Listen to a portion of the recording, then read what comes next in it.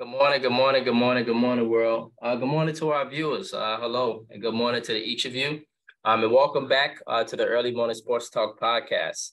Yes, we are back like a shark attack this morning, back like we left some, back like we ain't got no clothes in our back, and for the world is a better place when the Early Morning Sports Talk podcast is taking place. And so, yes, we are back with our two parties this morning. They got a few things to take care of. And so we thank you guys for tuning in with us this morning. For me and Al, as we conversated about the latest sports topics that have taken place from this past week or will be upcoming this week. It is always a blast to have you all tune in to participate with us every weekend. As a reminder that every week we always like to begin our podcast by reminding our audience that the Early Morning Sports Talk podcast can be found on Facebook via the Early Morning Sports Talk podcast community page, on Instagram at the Early Morning Sports Talk pod, YouTube as the Early Morning Sports Talk podcast, Apple Podcasts, and Spotify as the Early Morning Sports Talk podcast, as well as our own Facebook pages via Brandon Price, Jamar Goodman, Rod Tidwell, and well as this morning for our guest, Al Williams. Today is January 28th of 2023, and we have seen yet again another fascinating week in the sports world, where we saw a great and entertaining NFL divisional playoff weekend, in which the San Francisco 49ers, Philadelphia Eagles, Cincinnati Bengals, as well as the Kansas City Chiefs all took care of business and advanced to championship weekend. However, on the other hand, we had some disappointments occur, and a couple of notable quarterbacks fell short, such as Dak Prescott and Josh Allen. And now these teams face the question on how to upgrade and or regroup their rosters in order to hopefully make a run for February next season. Additionally, Anthony Davis returned for the Los Angeles Lakers, but he had another scare again, bro. In a win over San Antonio, as well as LeBron James nearing closer. He is now very close. Probably this week, Al. If he go crazy this week, he can get it this week. But it's very likely next week for the NBA all-time scoring mark, in which he would triumph Kareem Abdul-Jabbar. And so, introducing our guest for this morning, Mr. Al Williams, for the second week in a row. And throughout the remainder of this postseason, Al is the founder of the Al and Pal Show, which can be found on various platforms, including Spotify, Apple Podcasts, Facebook Live, YouTube Live, or basically any platform where you can find your podcast. And excuse me for saying YouTube Live. It's just YouTube, y'all, not YouTube Live. So excuse me for that. I don't know if they caught that out. On the other hand, Al is a very active supporter of the Early Morning Sports Talk podcast, often providing posts, great content, and just keeping us tagged and on the loom of what happens on Tuesday evenings at 8 p.m. Central Standard Time, which is a great podcast called The Al and Pal Show. Al is an avid sports fan, rooting primarily for Indiana and Chicago-based sports teams. And unfortunately, ladies, Al is taken and have been blessed to be in marriage for 16 years currently and resides within East Indiana with his family. Trying to get to where you are, Al, man. I'm 7 years in, you are 16 in. God bless you, brother. Yes, and Al has been doing the Al and Pal Show for 7 years now as well, consistently for 5 years straight. And his podcast, the Al and Pal Show, has been streamed on live radio, 102.3 FM. Within 2019, it continues to make waves in the sports world. And so, Al, my brother, I truly appreciate you. We truly appreciate you getting up with us and joining us this morning. And we'd like to welcome you to the Early Morning Sports Talk podcast. How are you this morning, sir? This week was a little bit better than last week. So it wasn't as hard as getting up this morning. It was a little bit easier. So there you go. Right, exactly. Yes, and to begin, Prescott JB stated, can we please address the overall kill of Burger King commercials? Whopper, Whopper, Whopper, Whopper. And so, yeah, it must be something going on with Burger King. Al, I'm not exactly sure. I missed that. Yeah, I don't know nothing about that as well. I'm out of the loop on that one. Yeah. So I'm gonna have to look it up now, though. Right.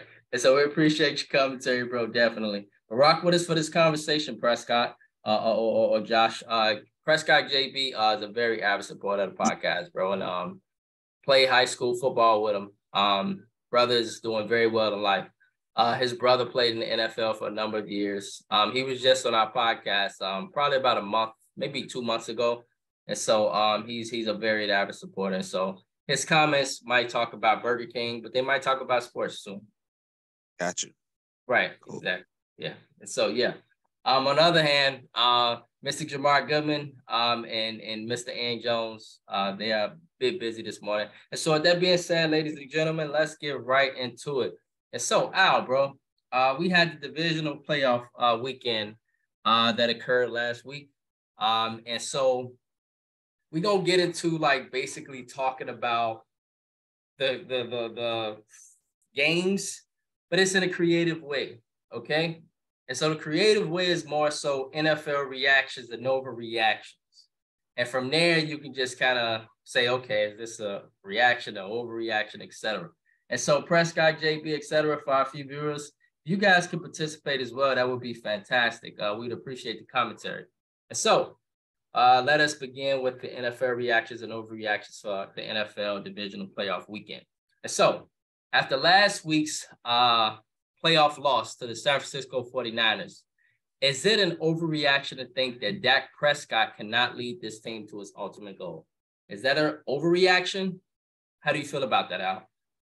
I want to call it an overreaction. Like, I think they know what they got. This is Dak. He not gonna carry your team. Like, it shouldn't be an overreaction. It should be like, he showed us again who he is. Like, he ain't did nothing that you ain't seen before.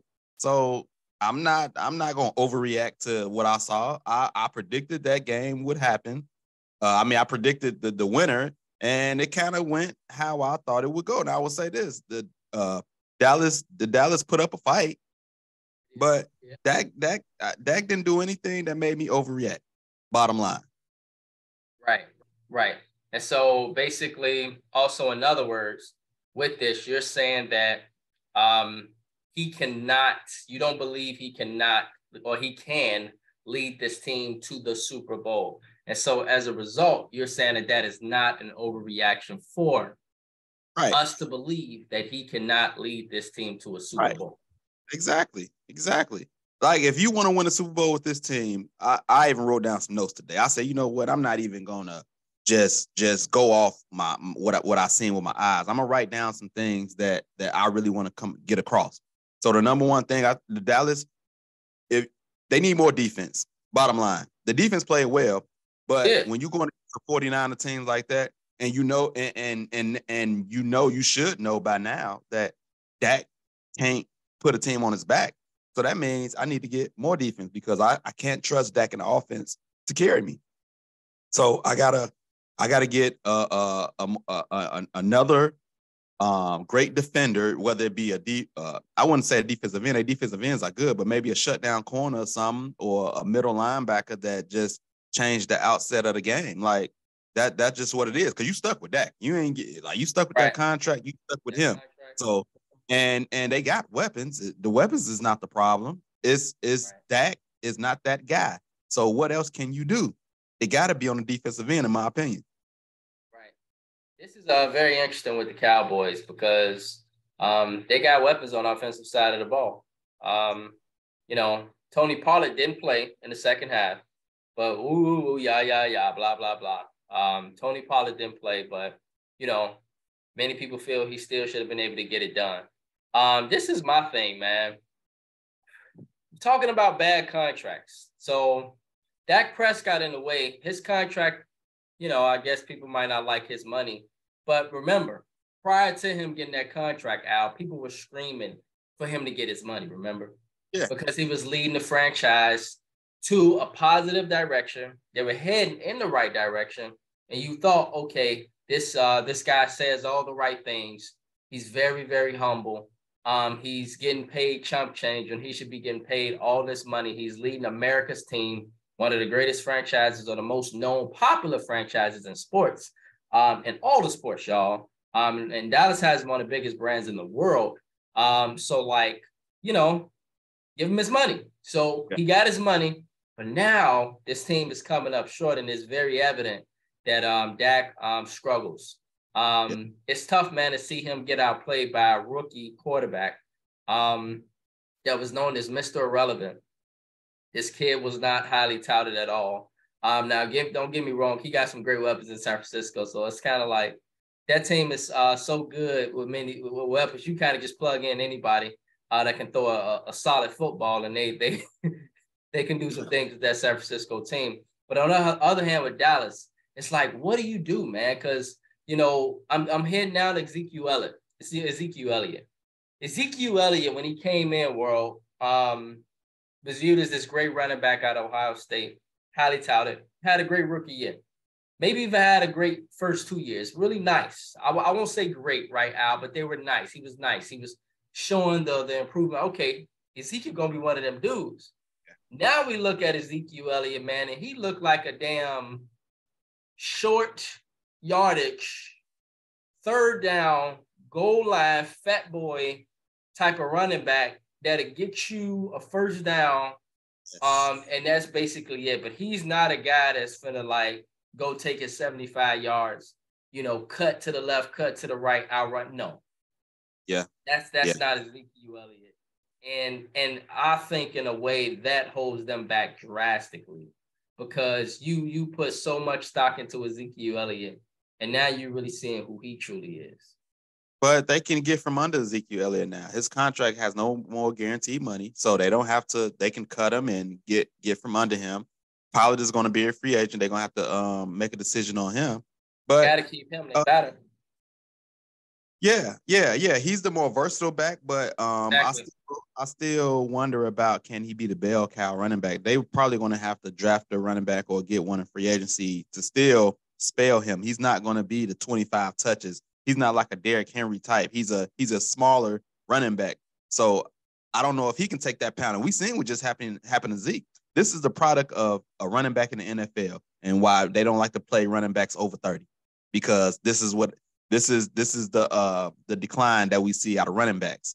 Yeah, and so we seen it right in front of our eyes. Zeke was he used to do this, he used to start cooking. He used to feed me. I ain't seen that in a long time. Seen that in a long time. This is true. Unless he do it after he get 1 yard, then do the feed me after he get a first down on 3rd and 1. Yeah. But you can't really do that because it's only a yard, right? It's like, what the hell? Like, you're going to really say... they celebrate anything at this point in the NFL, Right, but, yeah, man, he continued to do that after a while. People going to be like, man, what the hell is he doing? Like, he only getting the first down, like, for 3rd and 1. Like, give me a bite this time, not the whole meal. Just give me a little piece, because that's all I got. I got the first down. Just give me a little piece of the food. You know what I'm saying? I can't take the whole plate no more, but just give my little piece. You know what I'm saying? I guess so. Goddamn it, a sandwich, huh? And so, yeah, man, right. And so my whole point is this, bro. You've been on our page. Al, you are a fan of this podcast. You see all week on our page, Dak Prescott got dogged the entire week for basically the Dallas Cowboys. And I'm sorry, y'all. This is Brandon Price. I'm going to defend Dak Prescott.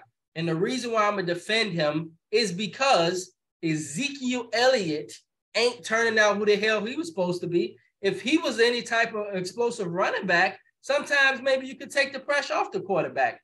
Now, at the same time, this really exposed Dak Prescott, y'all, because without his boy, Tony Pollard, and with, I don't know what the hell you got in Ezekiel Elliott now. Come on, y'all. And all 5 viewers know Ezekiel Elliott is trash now.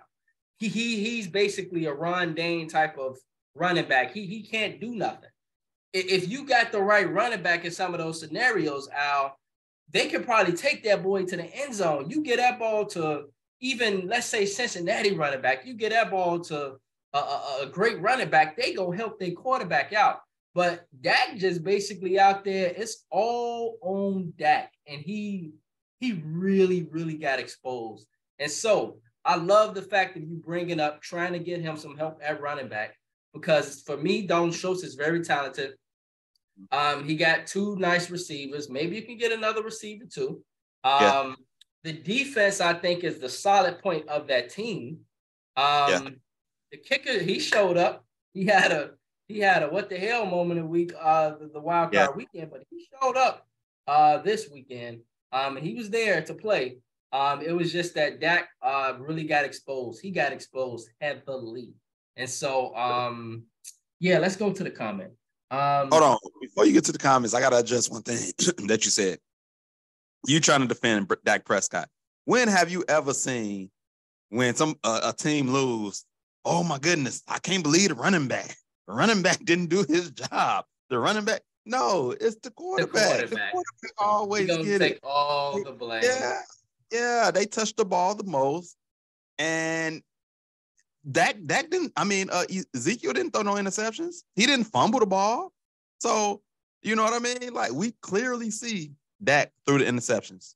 We didn't see Zeke fumble the ball. I could see if, like, Zeke fumbled in crucial moments. Oh, my goodness, he fumbled on the 1 yard line. None of that happened.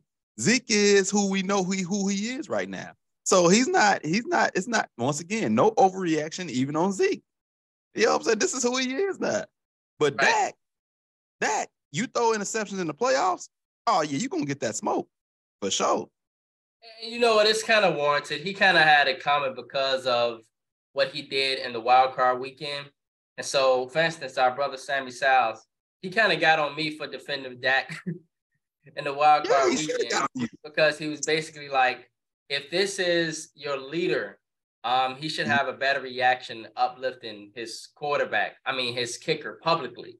Now, I told Sammy that I believe he definitely went behind closed doors and apologized, etc. What did he say? I missed it. What did he say? I missed. So what did Dak say? He was just like, kick the damn ball. Like, don't kick the damn ball no more. Don't kick it. Like, because he just kept missing it. And he talking to another teammate, and he's saying to another teammate, like, just kick the damn, don't kick the damn ball. He trying to basically talk like he the coach. Like, like, coach, don't kick the damn ball no more. Like, we missing these field goals. And so that got leaked out to the public, okay? And so Dak Prescott, he gonna get dogged for anything, especially as being a quarterback for the Dallas Cowboys. Now, yeah, as stated, he got dogged out. Good morning, Ian. How you doing, bro? Good morning. Yeah. And so he got dogged out for that. And so people looking at him this weekend, and now they saying, you the one that threw these picks. You threw 2 picks where the defense helped you out. Dallas should have won that game if Dak Prescott played how he's supposed to play. They, got 4-5 field goals, Al? Like, that means you're right near the touchdown. And then on top of that, if I'm not mistaken, both of those interceptions was literally like no more than 30 yards going the other way. So that means they were, pretty close to the touchdown too. And he threw picks. And so Dallas controlled the game. Even though it seemed like San Francisco did, Dallas came in the game, controlled the game, but Dak Prescott got exposed. And so this is why people are dogging him out. And so I've tried to defend him, but there's really no way to defend him because he got exposed when Ezekiel Elliott rushing like Ron Dane out there. And Tony Pollard is hurt. And basically you just got to rely all on Dak at this point. And like, that's what happened. It was like, Dak, you got to take us there because we ain't got nothing else. Ian, can you explain to him that nobody goes into the press conference talking about, oh, my goodness, the running back didn't do his job. Oh, the running back.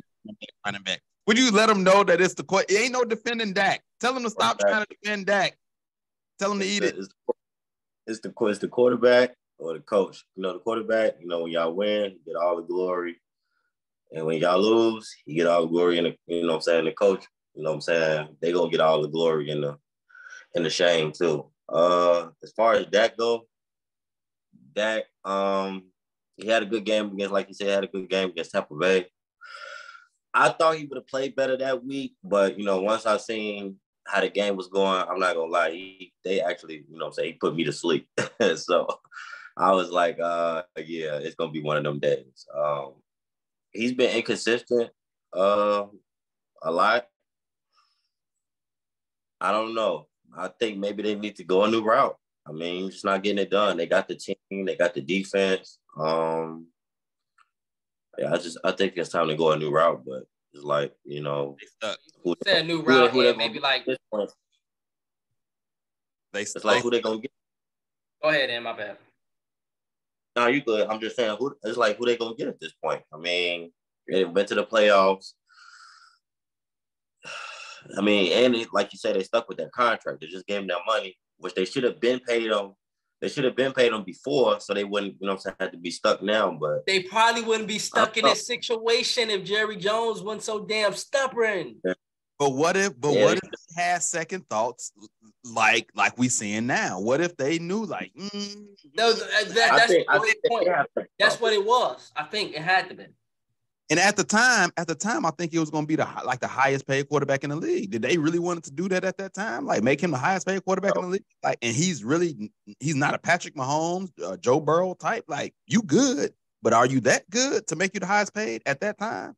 They're like, nah, let's sweat it around a little bit. Now they end up eventually having to give it the money, and it looks bad now. But I mean, they probably had a little cold feet. Tell you, man, this y'all like. When you literally into this game, you literally see how this all breaks down. Us as fans, we kind of know Dallas is in this situation because we've watched it over the years. And so front offices play an important role in the team's success, man. And this is just so evident. Like, it's so evident. Jacksonville coming out of nowhere, right in, being like the Bears the year before, to go to the second round and put up a decent fight against Kansas City. And what I told y'all was going to be a fight. They put up a fight. They lost, but they put up a fight.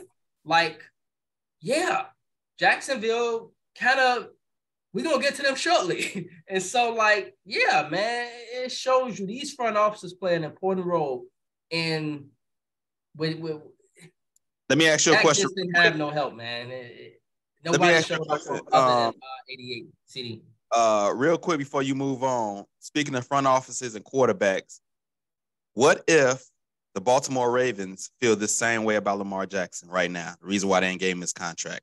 What do you do? Like, because I feel like this is the same thing the Dallas to Dak Prescott situation. He was fighting for his contract, and they didn't want to buck. They eventually gave it to him, but Lamar wants this contract fully guaranteed. What if they don't think he's that guy? I mean, like, we all know he's great, but we all also got questions about him passing the ball. We know he's a great runner, but his accuracy as far as passing the ball, I don't know if they gave him the right weapons to really see if he can do it, but the narrative is out there about his passing. So, in his health. Yeah. But what do y'all think as far as front office? Should they give him this contract, or if they have reservations, like I believe Dallas might have had about Dak, should they hold off, franchise him, do whatever? Or what do y'all think they should do? Go ahead, Ian, because I got something to say. I'm biased, so I'm gonna say hell yeah, and he's give him his money. But they probably are, you know what I'm saying? Kind of stuck in between in the Dak situation, just because now he's hurt. You know what I'm saying? Now he's hurt. He's been pretty healthy since he's been in the league, except this year. But I think it's some, resistance there, because if not, he would have been got the money. They would have been got that squared away. Got him some weapons or whatnot. They haven't got him like a big number one receiver. I mean, they got a great tight end. They've had running backs. They've just been hurt a lot. But the defense, they had the defense. It's really the receiver. So it's just like, I don't know. I think it is a little resistance there, because my opinion, I mean, if this is your franchise quarterback, you want to get him squared away and get that out the way, because that's probably the hardest thing to find in the NFL is a franchise quarterback. Fully guaranteed, though? Would you give the fully guaranteed money? Watson got, I think $230 fully guaranteed from Cleveland. Yeah. You looking at that like, oh, that's what y'all gave him? Oh, that's my right. Right. If I'm Lamar, he didn't play. He ain't played in almost 2 years. And he got that fully guaranteed from a new team, not even from a team that he was with. He got that from a new team. Yeah. So from Lamar's perspective, and I think from him and his mom's perspective, his mom is his agent, or he's negotiating a contract. So from that perspective, yeah, I want everything fully guaranteed. But wait, Right. If Ian is the GM, is he giving Lamar Jackson 230 plus guaranteed? If Ian is I'm gonna give it to him. I mean, we drafted this kid just based on he was the best available. We didn't know if he was going to be the next, great thing, and he ended up taking us to the playoff. Not only taking us to the playoffs, winning MVP, and basically keeping us afloat in the NFL and putting us back on the map. So I feel like he deserves it. Right. I feel like he deserved it, but no, I'm not giving it to him. And the reason why is because his injury status. He's been hurt a lot, man. And so, even though we know he's been hurt this season, remember, he's been hurt previous seasons too.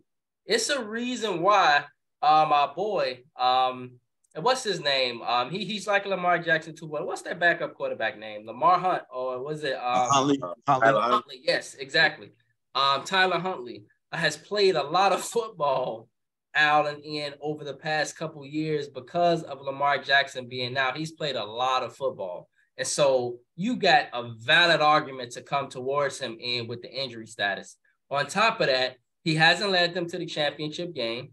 The most he did was get them a playoff win against Tennessee.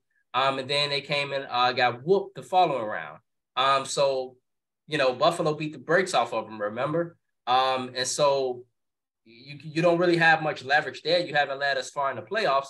Yeah, you're talented and all that, but you're passing. That's another thing. And so they got a valid, I'll just put it like this, Al. They got a valid argument to come towards him with.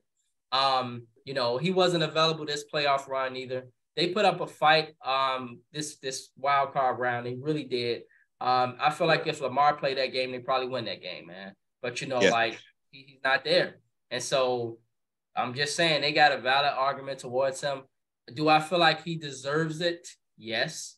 But they hey, if you take a pay cut like Tom Brady or some of these other quarterbacks, we can build up this team in other ways, and use this money to get you some receivers, etc., some other weapons, and we can go for a deep run.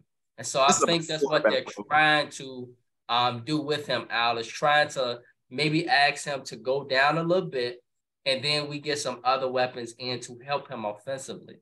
This is his first big contract. You want him to take a pay cut on his first chance to get some big money? Organizations want to win championships, though. They don't care about him. They care about championships. Listen, and I'm with you. And I'm actually on both sides of the fence. If you say I'm the GM, I'm not giving it to him. I'm a franchise him and bide my time. But on the Lamar standpoint, I'm holding the feet to the fire. Give me my money. I know that no other team has given guaranteed contracts out like the Deshaun Watson. Owners didn't like what they did out there because now everybody else look. But if Lamar nah, I want my money, and we're gonna play poker. We're gonna stare at each other and see who blink first. Because do you really want to start all the way over and try to you want me to cause locker room problems, not show up to camp, and chemistry issues, this, that, and the other? Because you don't want to give me. Do you want to do that? Or you want to give me my money? Listen, I am a black quarterback trying to get my money. You talking about taking a pay cut? No, that comes later on. I'm still young. I'm trying to establish myself. Tom Brady, he can do that because he didn't did all of it, all of the stuff. I don't know what his first big contract looked like, but I feel like white quarterbacks and black quarterbacks have different problems. You know what I'm saying? He probably ain't gonna look out for his whole family or whatever. Lamar probably got to put his whole family on his back, man. He got to get his money while he can get it. The NFL it stands for not for long. At any moment. Exactly. This is very true. The NFL definitely stands for not for long. And so I'm totally with you. I totally understand that. And it makes a lot of sense for Lamar. I hope he gets his money, man. I really, really do. But they got a lot of leverage. Sometimes, they kind of looking at saying, hey, if you lead us to the Super Bowl, man, you're going to get endorsements, hell of endorsements after. You're going to get all this. And so you can be able to make that. Let's just get that championship first. And so I got the question. You brought up a good. My bad, Ian. One last thing, and then I'm gonna let you go. He brought up Baltimore got the most leverage. I don't know if I agree with that all the way. I would say this: if they got the most leverage, it's probably 55-45. They could play hardball, which I would do as a GM. I would franchise them. I think they can franchise them twice. But remember, that money is guaranteed. So it'd be like 50-something million and another 50-something million just to franchise him. So he's getting 100 million. Like if he want to play the Kirk Cousins, because Kirk Cousins played it to the T. Yep. I mean, he got his money and it worked out for him. So he can still get his guaranteed money if they want to play it that way. But like, man, Lamar, like I say, he don't show up to camp. All the media is gonna be asking about is Lamar Jackson. And it's going to be a distraction. And it's going to be hanging over the team the whole time. And do they want to deal with that? That's why I think Lamar has some big leverage as well. No, Lamar definitely has. This is a very close, if we're talking about 100%. This is very, very close because if Lamar doesn't come back, what you go to Tyler Huntley. You see what I'm saying? Like, you really going to go to Tyler Huntley. And so it might end up this. I really see Baltimore just being forced because with him not playing this playoffs, I think we can kind of put 2 and 2 together in and out. Lamar probably wasn't even hurt. He just didn't want to play. I think he wanted to, part of him, I think, wanted to send a message. I think that brother could have played, but I think he wanted to send a message to them. This is what your ass get. If why should he play? This is what you're going to get. And why should he jeopardize? Why should he jeopardize his future if he's not 100%? I believe he could have played. You seen Vic say put a brace on and play, and then you see RG3 say, "No, this is what happens when you put on a brace and play." And it showed his injury when he was in Washington. So I believe that he could have played, but he wasn't 100%. And why would I go out there in 100%? You ain't giving me my money. Why would I go out there and risk it? There's no incentive there for him. And so this is a very, very good question, man. Very, very interesting question. I hope Lamar gets his bag, man, because as you guys state, he deserves it. He deserves it from the field, but it's been a various amount of things that has happened with injuries, etc. And so we'll see what happens with it, man. Wow, y'all, we done spent 40 damn minutes there. Wow. Talking about San Francisco and Baltimore.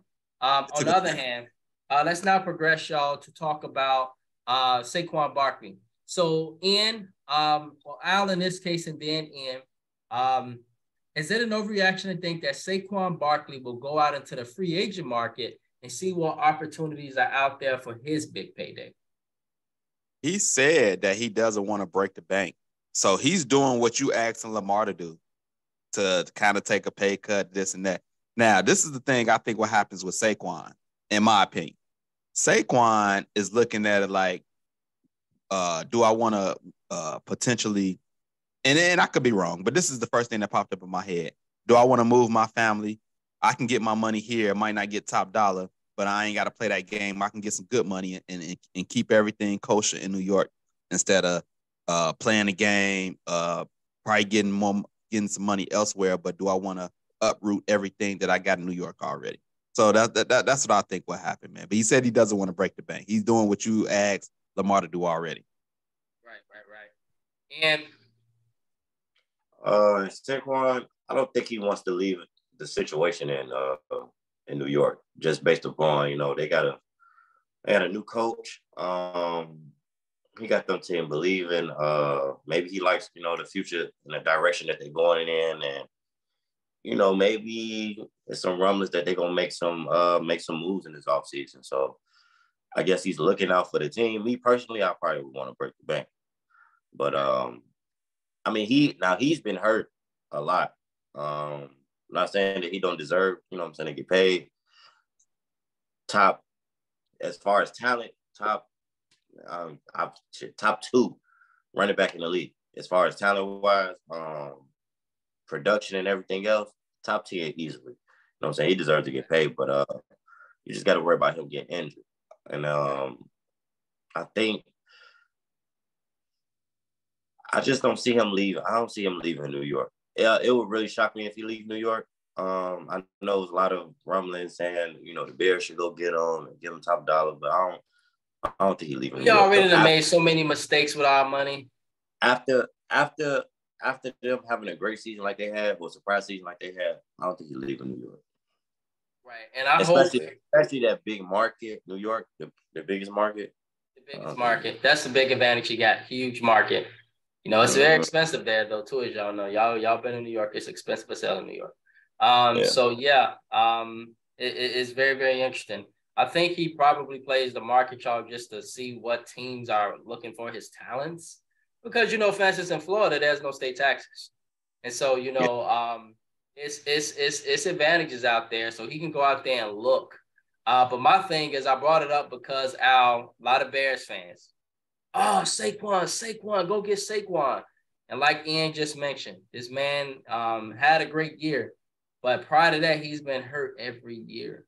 And so the Bears, this would be totally the Bears, Ian. See him have a great year and go break the bank with him. Then he come mess around and get hurt.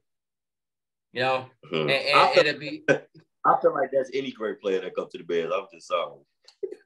And so, yeah, man, that would be absolutely tragic, and it would be really bad. And so we'll see what Saquon Barkley do, but a lot of Bears fans screaming for Saquon, screaming for him. And so we'll see what happens. You know what's funny is, and Ian brought up a great point. He said he's seen what the Giants is doing now, so he don't want to leave. But I guarantee you, if they was trash like they was last year, yeah, he go. I got to go, my brother. I got to go get my paper. Nah, but he was like, y'all, we winning. We did something. You know what? Maybe I'll take a little pay cut. I get my money, but we got a chance to win here. The whole thing changed because they was trash last year. Trash. Yeah. He got hurt in Chicago. Yep, sure did. Yep. And he cooked us this year. Yeah. Yeah, he sure did. Yeah. Yep. All right, fellas. Another reaction, no reaction. Is it an overreaction to think that the Jacksonville Jaguars going forward are the new landlords of the AFC South? Overreaction is definitely an overreaction because I believe the Titans are a quarterback away from being right there with them. I believe Jacksonville is going to be good. They're going to be a force to be reckoned with. They're young. They got a Super Bowl winning head coach. The whole coaching and change, so they're going to be there. But I think it's an overreaction to automatically think they the cream of the crop already. Nah, Tennessee is a physical team. I like their coach. They need a quarterback, and they got a pretty good defense with a great running back. They'll be right back there if they get a quarterback. Okay, what about a receiver? And a receiver. Yeah, they need that too. Yeah, because you gave away A.J. Brown, right, and to Philly, and they have suffered tremendously because of that. As we always state on this podcast, you're not going to win much with a play-action quarterback. And Ryan Tannehill was he's the absolute epitome of a play-action quarterback, but he got hurt, not reliable, had a terrible, terrible playoff run last year. We all remember that game. It was one of the worst performances of 2022 if you guys watch our podcast from New Year's Eve. And so, yeah. Jacksonville Jaguars, is there no reaction to think that they are the new landlords with their young nucleus, with a young quarterback? That they are the new landlords of the AFC South going forward? I would say just a slight overreaction. I mean, we got to see what the coach going to do. I seen something yesterday that said they going to be fighting to get that number one pick, them in the Texans, to pick, probably pick whatever quarterback they feel like is number one pick. So they got a while, well, I wouldn't even say a while because their defense is not that bad. They just need a quarterback. The Titans, they need to give up the Ryan Tannehill show. That they need to get that up. Obviously, I don't think they believe in Malik Willis like they think they do. They brought in. Y'all watch them play? Yeah. They brought in Josh Dobbs, and then it's bad, isn't it, Al? It's really bad to watch. Ooh. Yeah, and then when he was in, they didn't even want to pass the ball. I think they only passed the ball like once, two, three times. They just gave Derek the ball. They just said take us home. They haven't ball the whole game, so I don't know if they really believe in Malik Willis. Fired the GM because he gave away A.J. Brown, which was stupid. Defense is solid. Like Al said, they got Mike Vrabel. He's a physical coach. He gonna run the ball. They gonna play defense. They gonna play hard. It just needs a quarterback and number one receiver. But Jacksonville gonna be there though. I mean, they the only team right now in that division that has a quarterback. Facts. I'm not even gonna talk about the Texans. Davis Mills. You're right. You just let him play. You let him play, Al, so you can get the number one pick. Right. What's funny is if Houston actually have to trade back up to the number one pick when they had it square in their hands, that's hilarious to me. Like, Love did his thing helping the Bears out. Oh, he did his thing. Yes. Yeah. Gotta love, they go, man. Y'all always looking out for with the Bears. If I want Houston, if Houston wants the number one pick, what can Houston give me to get the number one pick? Are they gonna have to give them more picks?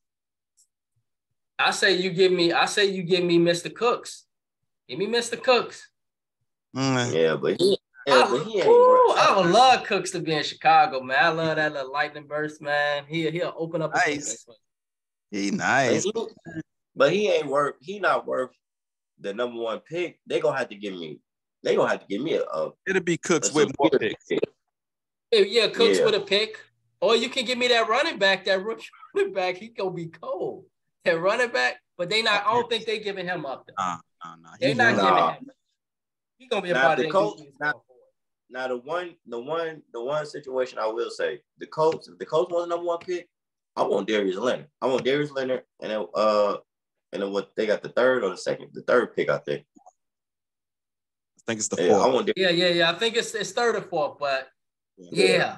Ian, you getting me excited, man. The Bears got some leverage this offseason. Oh, they definitely about to get a haul back. They got some leverage, baby. They got some arguments to say, give me that.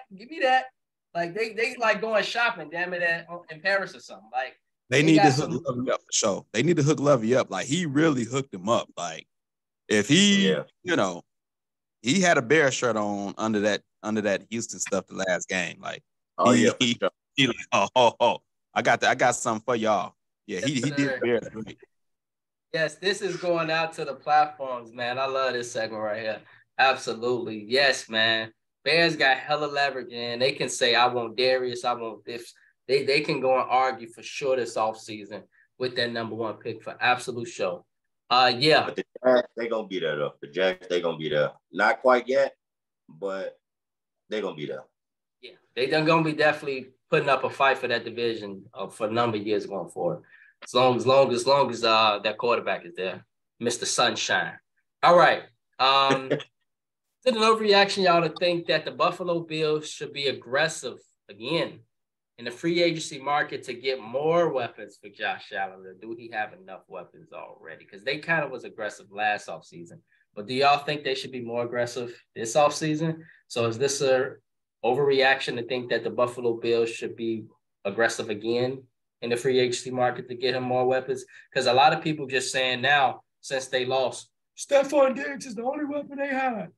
Prior to that, man, everybody, Buffalo Bills, great offense. They got all these weapons. Then they lose. All they got is Stephon Diggs. People just be crazy.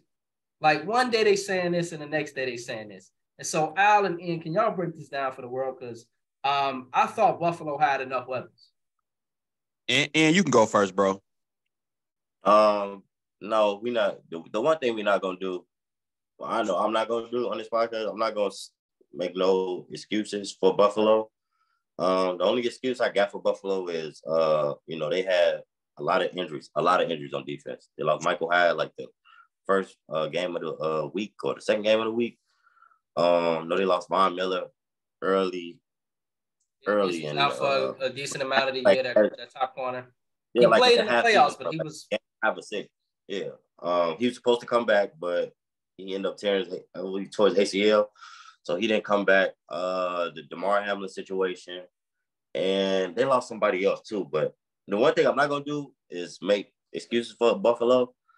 Josh Allen made some poor decisions this year. I don't know what got into him from the middle of the season to the playoffs.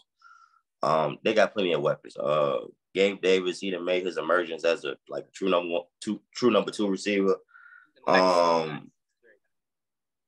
Stephon Diggs, he gonna do his thing. Singletary is elusive, do it all. Yeah, they got a great tight end, and I think his name Dawson Knox or something like that. Yeah. So been around there for years. They got weapons all over. I'm not gonna make no excuse for Buffalo. They just didn't get the job done. At home, they just didn't get it done. They had something to play for. They just came out later in. Cincinnati came and did their thing. So they came in out for them. They just need to get healthy. That's the only thing I get them. They just need to get healthy. Josh Allen need to make better decisions. He's a very good quarterback, but he didn't play like that Josh Allen I seen play in Arrowhead. What was that, last year? He didn't play like that. We seen a different Josh Allen last year. So he get back to that Josh Allen, they can get to the Super Bowl easily. But no, I'm not making no excuse for them. Now, when you say easily, right? And I don't know if they get back to the Super Bowl easily. It's a couple dogs in the AFC. Yeah, it is. It's easily. But them same dogs, when they play like that, it was hard to beat Buffalo. Mahomes, he had to come back in 13 seconds and make a miracle. You know what I'm saying? And that was on the defense. That's why they went out and got Von Miller. You know what I'm saying? So I can't make no excuses for Buffalo. Only excuses I got is maybe the injuries, but they got their home field advantage. You got to get a job done. It's win to go home. This ain't basketball. This ain't a series. It's win and go home. Anybody can lose. Anybody can win. This is my thing. They really miss Von Miller. Like, that was the biggest. Like, he was that leader. You know what I'm saying? That bring pressure. They really missed him. But also, they need to run the ball. They too one-dimensional, too dependent on Josh Allen, and especially in that type of weather, you need to be able to run the ball. And it's like that, because they don't run the ball enough. You don't even know if they even got a decent running back. Like, I like James Cook. Right. I think he the brother of Dalvin Cook. Devin Singletary, yep. I kind of know who he is. But James Cook, like, I would like to see him tote the ball about 20 times and see what happens. And in that weather, you need to be more balanced. And then if you're more balanced, you kind of take away some of Josh Allen's mistakes, because you take the ball out of his hand a few times. Now, don't get me wrong. He's great. We've seen what he can do when he's on point, but he also will give you the ball there once in a while. And so if they run the ball more, I think you more balanced, and you keep the defense a little bit off key, because you're more balanced. And I just think in that type of weather, you got to run the ball more. That's all it is. So it's play calling, it's Josh Allen, it's injuries as well. But yeah, man, like, it was too much on Josh Allen in that offense to just go up and down the field and score all the time. Right. Yeah, in regards to Josh Allen, I'm not going to make no excuses for him either. I'm going to say very similar to Dak Prescott. He needs some blame too, damn it. He got exposed his damn self. They didn't run the ball. The weather was bad. Somehow Buffalo wanted to believe in him in a damn blizzard and have him go out there and play Superman. And he got exposed as well. Only thing, unfortunately, too, y'all, they ran up against some dogs in Cincinnati. And Cincinnati is on a mission. Cincinnati has been the best team in football since they beat Kansas City earlier in the year. And so that could be very well with too, y'all. They might be they just a great team. They just ran up against Cincinnati. That's a perfect point. Wrong place, wrong time. Wrong place, wrong time, wrong quarterback, wrong team. All right. NFL overreactions and reactions, y'all, for NFL Championship weekend. Is it an overreaction, y'all, to think that if Joe Burrow beats Patrick Mahomes for a second year in a row in an AFC Championship game, as well as be 4-0 against him head-to-head, that he is then, fellas, the best quarterback in the National Football League, and everyone else is looking up to him? No, it's not an overreaction. If you're able to do that, even though I won't believe it personally, if he wanted to make that argument, who can argue against him? 4-0 against Pat Mahomes, 2 times in the AFC Championship game? Nah, I can say I'm that dude. This actually reminds me of Brady and Manning in their heyday. And even though I think Brady got the most of Manning, I always believe Manning was the better quarterback. This can be very similar. Joe Burrow could be the Tom Brady, even though I believe Patrick Mahomes is better. So yeah, that's my thought process. It's not an overreaction at all. Yeah. And your thoughts, bro? No, not an overreaction. What the Cincinnati players call it? They're going to play in Burrowhead. That says a lot. Burrowhead Stadium. That says so disrespectful. That says a lot. So No, man, Joe Cool, he been in his bag, bro. I mean, I'm excited to see them play tomorrow. I'm excited to see them play more than the NFC game. I'm definitely excited to see them play. If Joe beat him tomorrow again, man, I would personally probably have to pick Cincinnati for the Super Bowl. That's crazy. Yeah, man. Y'all know they've been jabbing with comments back and forth this entire week. Oh yeah. Chris Jones stated that Cincinnati offense ain't all that. Then you got Jamar Chase that responded back like, we ain't worried about that fool. We ain't worried about nothing he's saying.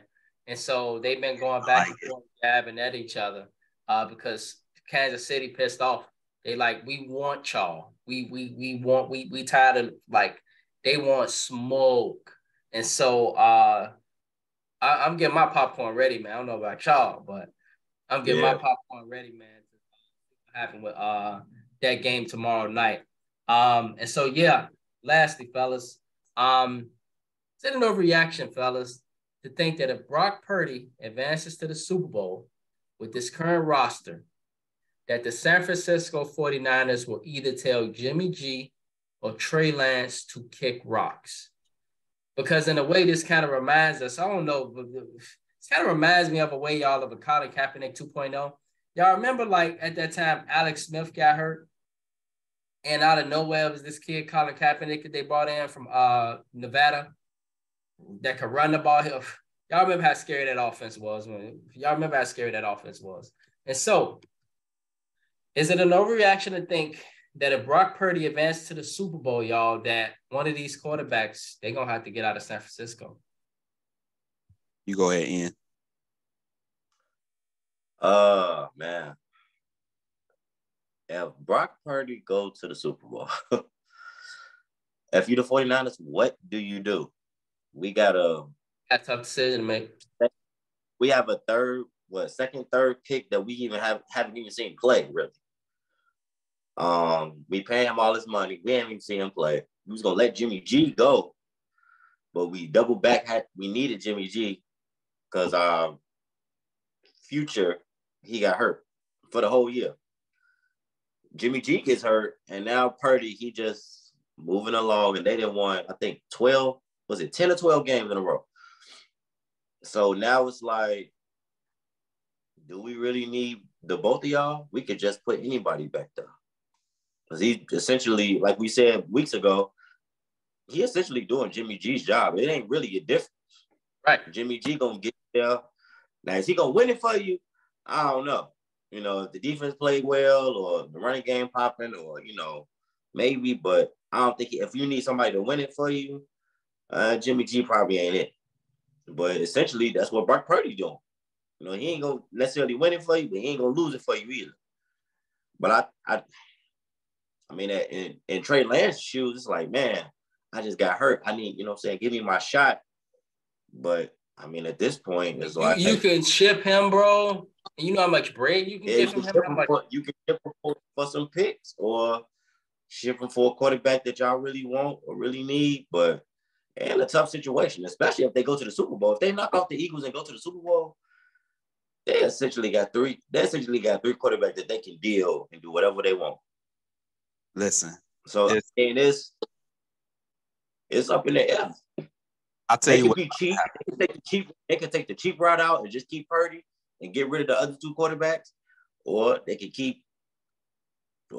they could possibly keep all three, or they can get rid of Trey Lance in the draft and just keep building on that team, or they can trade Jimmy G in the draft and keep building on the team. They got so many options, especially if they go to the Super Bowl.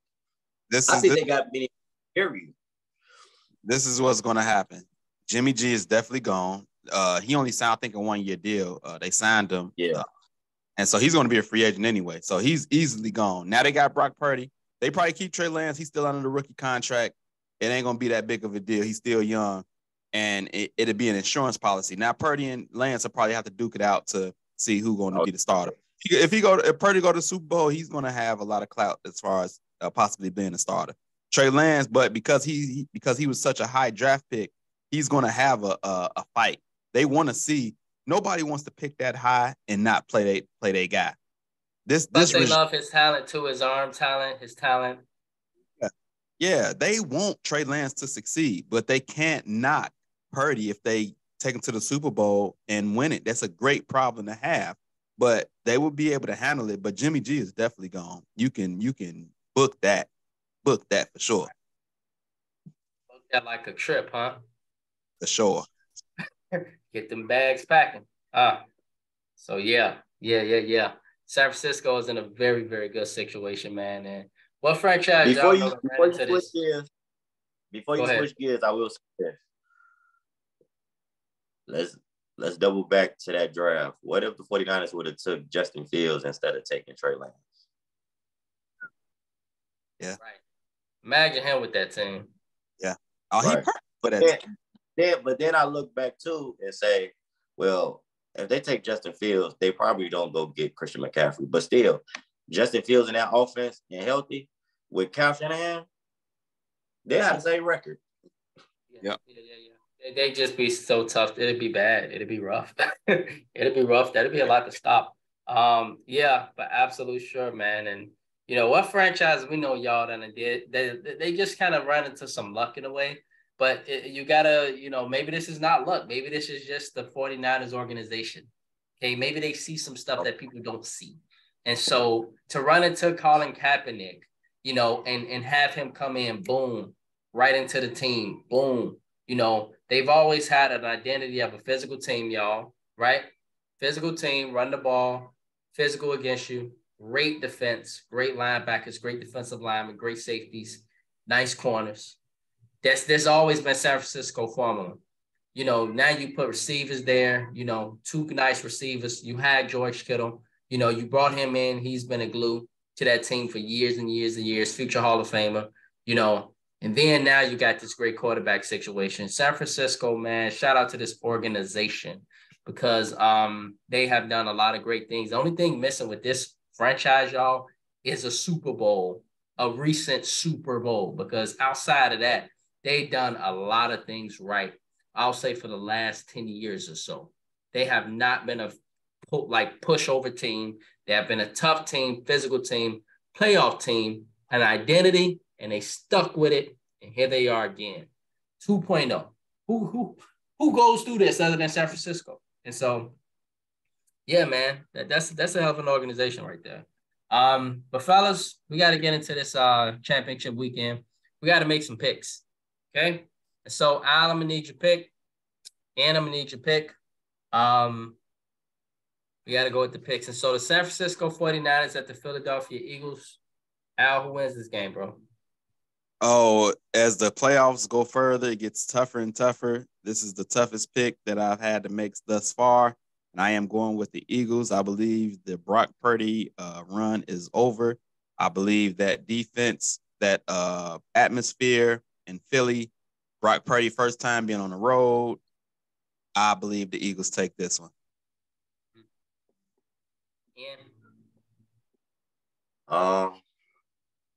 Same with me. Same with me. I think the Purdy train is over. In my opinion, at some point, he's gonna need to win them the game. He kind of got off the hook last week. Yeah, he kind of got off the hook last week with Dallas. They play somebody else. They probably would have lost. I think Philly looks scary. They look hungry, playing with a chip on their shoulder. I'm gonna take Philly. I'm with y'all. I'm going with Philly. Good job, Brandon. You usually try to be the oddball and go against what everybody else say. See what happened last week. Now you changed his tone. Well, no, Philly, man. I've been having Philly since the regular season. Probably don't know, Al, but I've had Philly as my pick for the Super Bowl. Hey, yeah. All right, Nostradamus. Pretty good job. Yeah, man. Cincinnati, y'all, at Kansas City. Al, who you got for this one? And who you got for this one, bro? This is another great game. I got the Bengals. It's tough to pick against Kansas City, but with that ankle, we don't know what that ankle is going to be like. And Kansas City, a defense always been like a question mark. They never Chris Jones, he gonna come through, but that defense is always a little suspect. And Joe, and listen, they got uh the wide receivers great, and Joe Mixon is running like a man possessed right now. Like he ain't, to me, he was never like a top-notch running back, but the way he been running lately, like this is what I mean by balance. They got him running the ball, even though Joe Burrow is that guy. They still are balanced and feeding that boy the rock, something that Buffalo need to take notes on. But the way they playing offense right now, and that defense is suspect. I'm gonna take the Bengals, and he will be 4-0 against Mahomes. Yeah, everything you're saying, Al, today, you're on the roll. I said a week earlier. If you guys remember, everything you're saying, I said a week earlier that about Brock Purdy as well as Kansas City defense. Ian, who you got, bro? This is probably the toughest one to pick, but man, this one's hard. But I'm gonna go with. It's hard to go against these guys at home, but I'm gonna go with Cincinnati. I'm gonna go with Cincinnati. I'm gonna go with Joe Burrow, Jamar, T. Higgins. I'm gonna go with them boys, man. They look hungry. They've been looking hungry, and they done got hot at the right time of the season, just like last year again. It's definitely gonna be a dogfight to come back to the championship game. Same location, you know what I'm saying, at Arrowhead, you know what I'm saying? One of the toughest stadiums to play in. It's gonna be a fight. You know what I'm saying? And Kansas City, they fell away. They want their revenge back. This part 2. So it's gonna be some talking. It's gonna be some furniture moving tomorrow. So it's gonna be a tough game, but I'm gonna take Cincinnati. And we have to remember too, I don't know how Mahomes' ankle is or how healthy he's gonna be. That can affect the game a little bit too. So it's gonna be a tough game, but I'm gonna take Cincinnati though. Yeah. I'm gonna be the oddball on this one. I'm going with Kansas City. I'm not batting against Patrick Mahomes. I do think this is gonna be a classic game, man. But I think Patrick Mahomes, he got something to prove. He got a lot on the line tomorrow, y'all. I'm not saying his legacy's on the line, but Patrick Mahomes tomorrow got a lot to prove. He know that if he loses to Joe Burrow, he know what the narrative's going to be. He knows that. He knows that, he got a window with Travis Kelce coming up.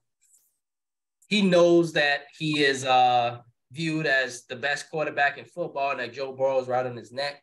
He's lost to him 3 times. He been hearing about Burrowhead Stadium. Think he want to have this known as a Burrowhead Stadium? No. But you can't believe that his ankle is going to be 100% by Sunday. I agree. I totally agree about his ankle. But sometimes greats find ways. And so yeah. But I'm not. This finna be probably the game of the year. I think there's no way this game should be a dull game. This is gonna be that game right here. Do you trust Kansas City? Do you trust Kansas City defense though? Because I don't believe that it might not be Pat Mahomes' fault. I think he might ball out. He might do his thing. But do you trust Kansas City defense to be able to hold that juggernaut of an offense in Joe Burrow? Because I don't. I think they can do enough. But I think at the end of the day, Kansas City, as they always do, it comes down to Patrick Mahomes for them. No disrespect to their defense, but I think the defense can do enough to allow Patrick Mahomes to do enough. And so that crowd, being in Kansas City, it's not the easiest of places to play. It's going to take a miracle. I'm not saying a miracle, but it's going to take a hell of an effort for Kansas City to win the game. But I think Kansas City and Patrick Mahomes is built for that. I think they're built for that. They've been through that. 5 straight AFC championship games. So, yeah. But if, say, for instance, y'all, Cincinnati win this, then you got 5 straight AFC championships. Your man's Andy Reid is 1-2 in the Super Bowl, right? Losing record there. He lost so many championship games, y'all, as y'all know, with Philly. Now you're coming to Kansas City, and if you lose this one, then there's another narrative that Andy Reid is Mr. Come Up Short because he always gets to the championship weekend, loses continuously all the time.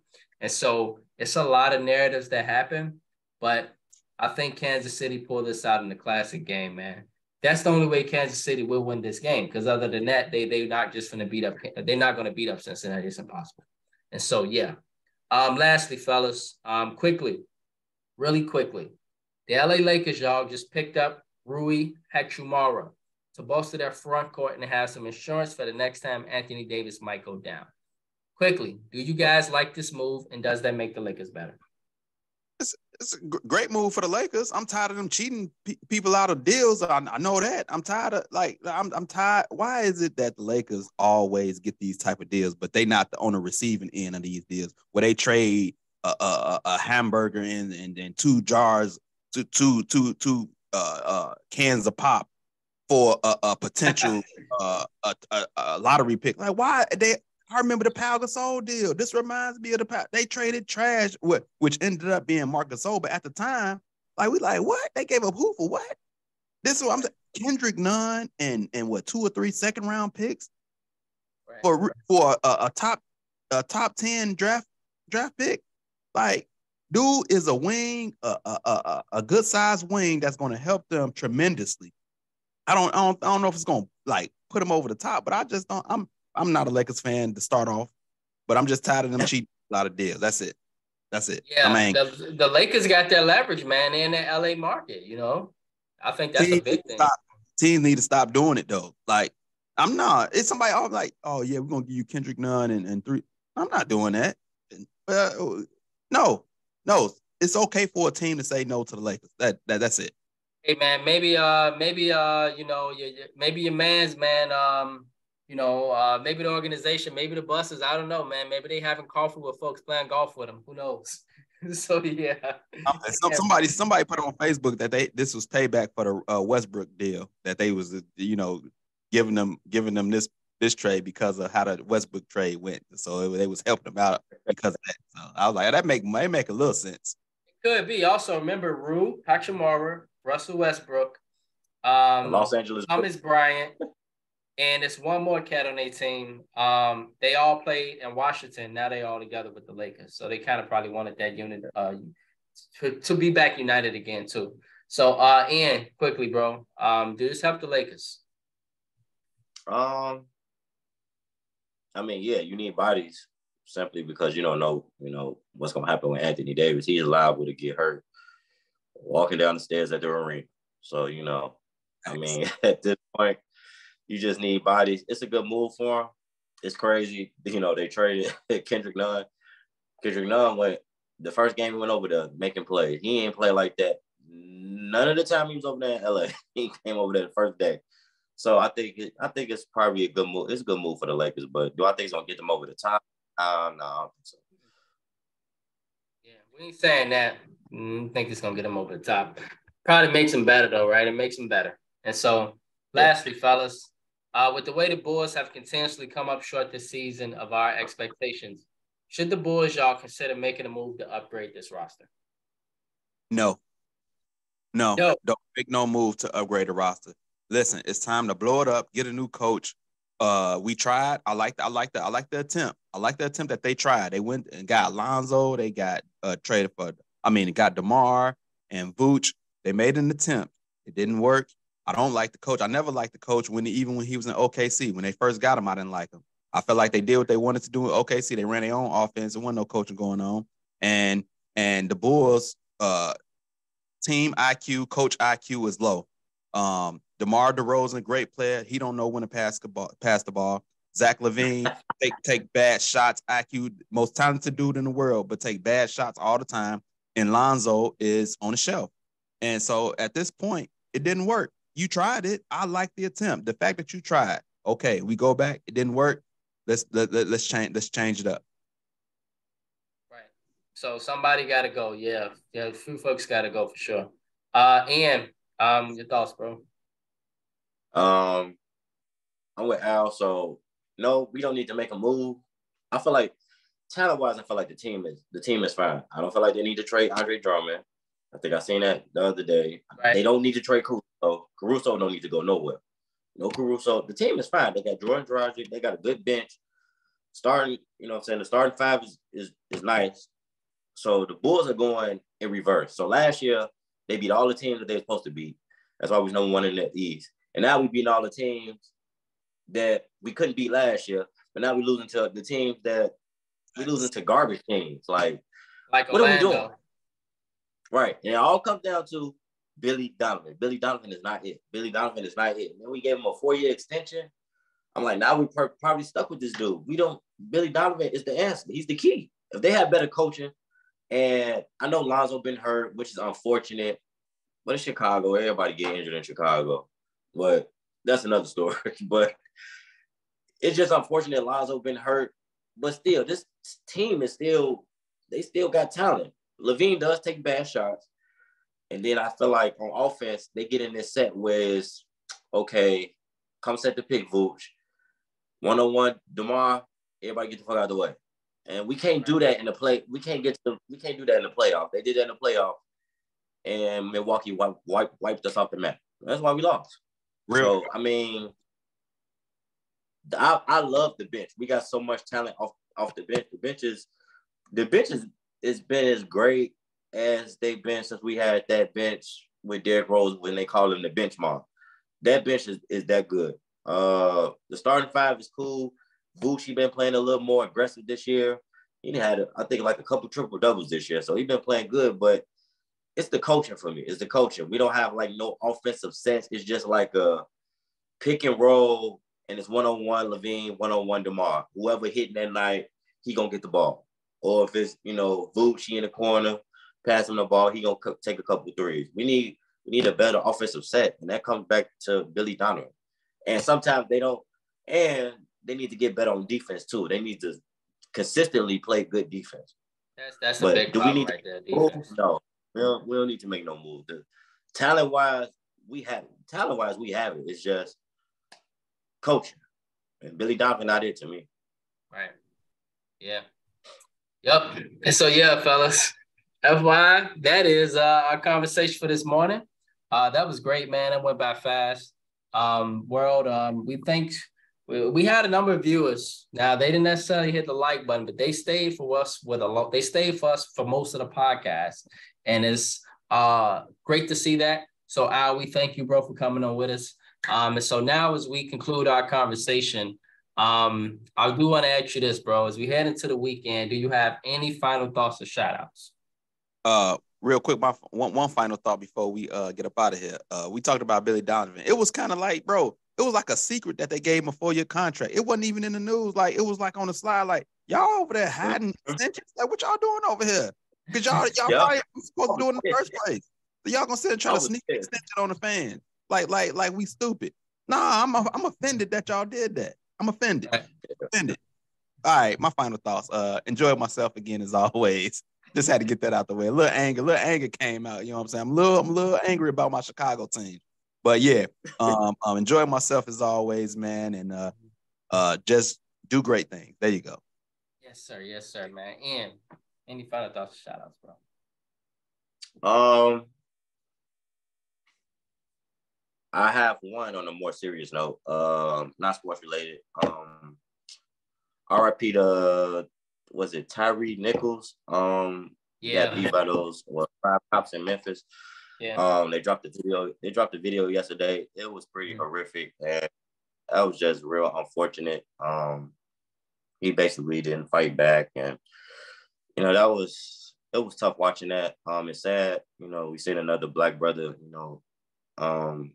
die by the hands of the police, and I mean this time, by another group of his own kind. It was really sad to see that, to hear about. So, RIP to that brother, prayers to his family, prayers to Memphis. And we just got to do better. We just got to do better as people. Just prayers to his family. Another happy note, we got the last 2 weeks of football, basically. So we got to enjoy that. Gonna have some good games this weekend. There's gonna be plenty of basketball on, and hope everybody have a good weekend. Yes, sir, man. Yes, sir. And definitely, man, rest in peace to Tyree Nichols. I'm in the process of still watching the video in, so thanks for bringing that up. We definitely got to do better as a people. We got to support each other more, and we got to uplift each other more. We really, really do. It's too much divisiveness in our community, and that's a big problem. that we have as a people, for sure. We hate each other. We don't even know why. Like, why? You know, just silly stuff, man. And so, yeah. And thank you for bringing that up, bro, because this podcast is definitely more than sports. We do talk about what's real. And so I appreciate you for bringing that up. On the other hand, we will be on break next weekend, everyone, because there is no football. We will cover the Super Bowl with our various and Jamar and after that, we on break again. And we'll do, as you know, and we do the March Madness show. And so that's basically coming up for our podcast. So we appreciate you all for rocking with us. We appreciate your support. May you all have a great weekend. Be blessed and be safe and keep God first. Peace. Peace.